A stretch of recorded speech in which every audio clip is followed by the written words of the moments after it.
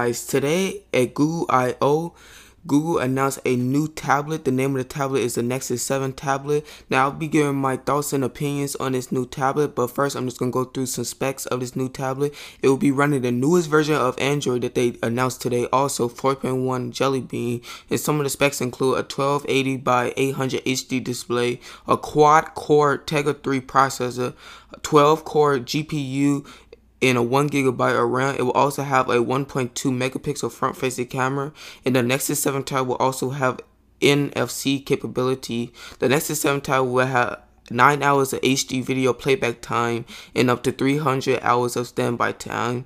YouTube and Google Maps have been completely redesigned, optimized for the Nexus 7 tablet, and the Nexus 7 tablet will be the first device shipped with Chrome as the standard browser.